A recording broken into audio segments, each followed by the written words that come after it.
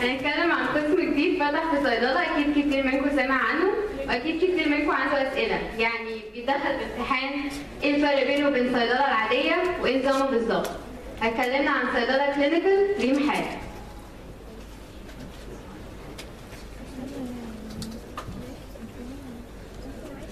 السلام عليكم.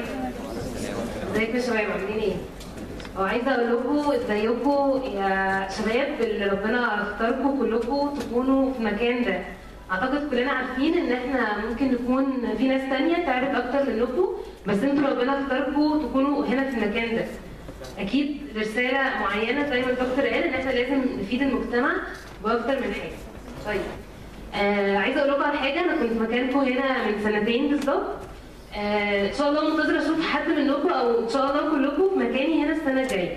طيب دلوقتي ايه هي، بس عايزه اقول لكم على حاجه الاول. انا مهما الزمن رجع بيا برضه هختار الكليه اللي انا دخلتها دي. انا بقى ريم حال داخله ان شاء الله سنه ثالثه صيدله كلينيكال.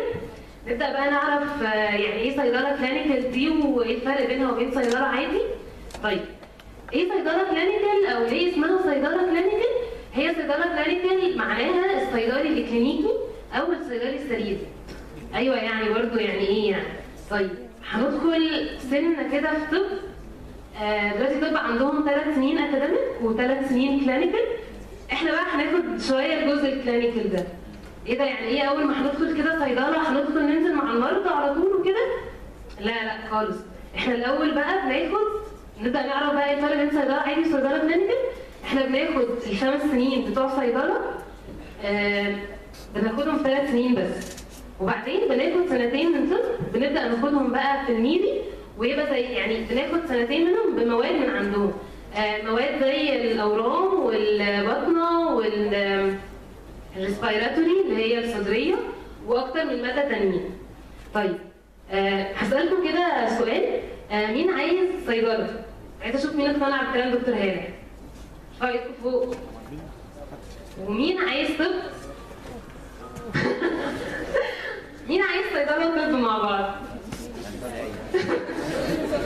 مفيش حد عايز صيدله وطب مع بعض؟ حسب المجموع؟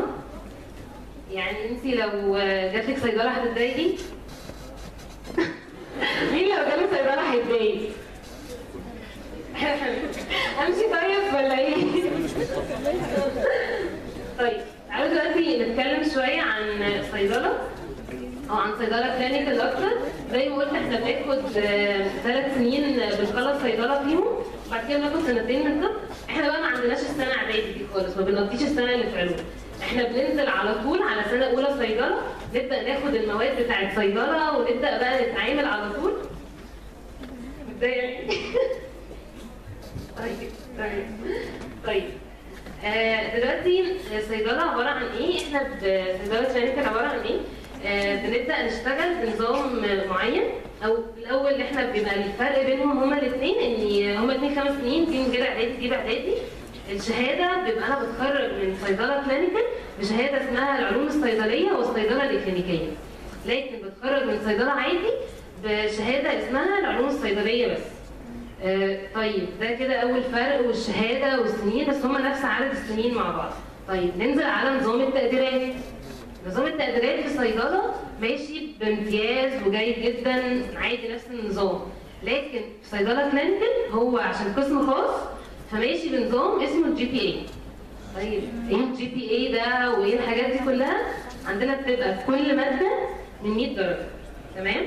طيب وفي الاخر بيبقى مثلا 7 مواد كل ترم، وبعدين مثلا كده يبقوا 700 درجه، نيجي نجيب التوتال بتاعنا كله من 4. يعني مثلا انا لو جايبه امتياز هبقى 3.8، ده كده امتياز A ماينس.